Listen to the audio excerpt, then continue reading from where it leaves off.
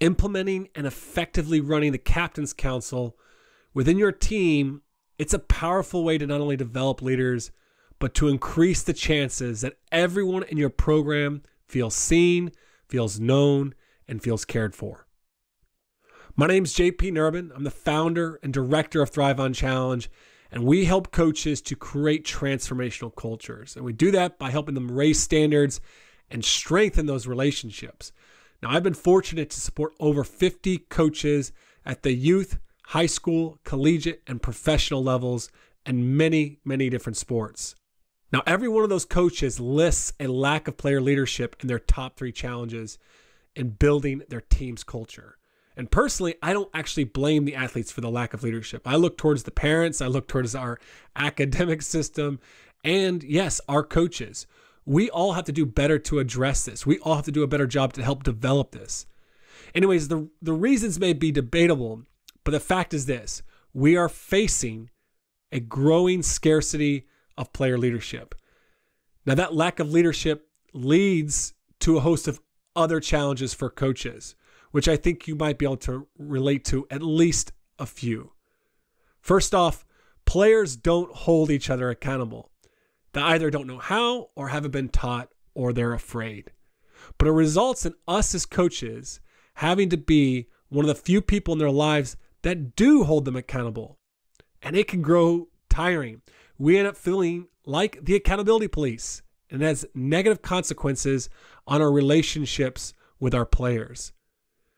The other thing is, players don't know how to lead. They're unable to communicate and organize others effectively.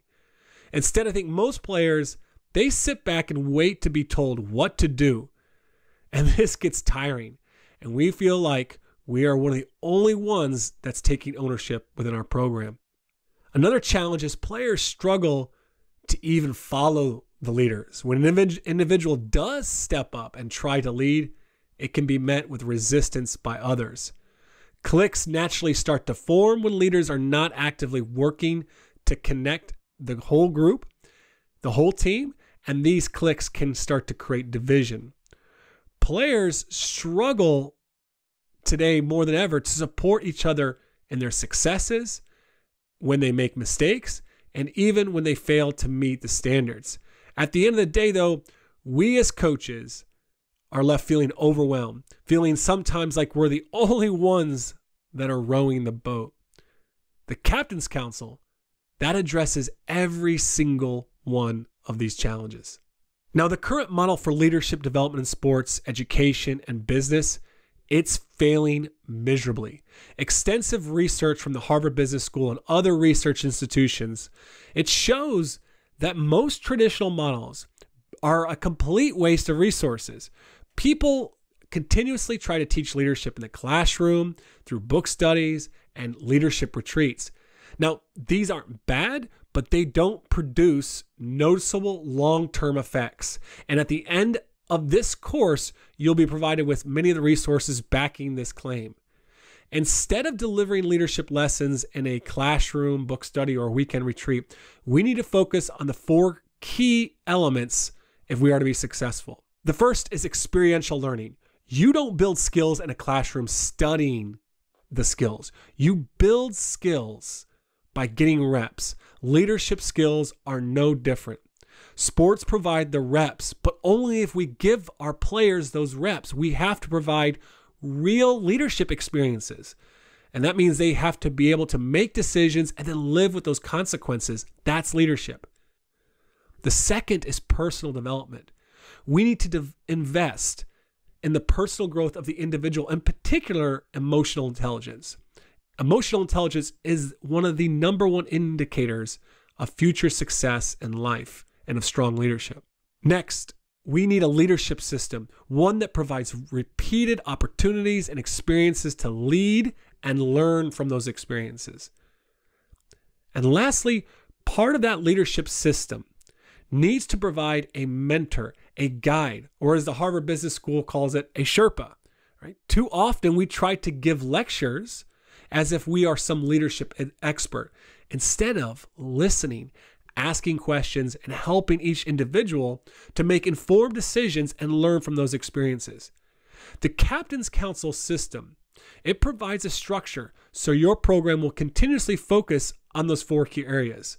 While leading research has been foundational to its development, it has also relied on modeling from some of the greatest sports teams out there, such as the New Zealand All Blacks rugby team. These leadership qualities and systems have been outlined in the books like Legacy by James Kerr and The Captain's Class by Sam Walker. Every single coach I've supported who has implemented the Captain's Council has deemed it a success.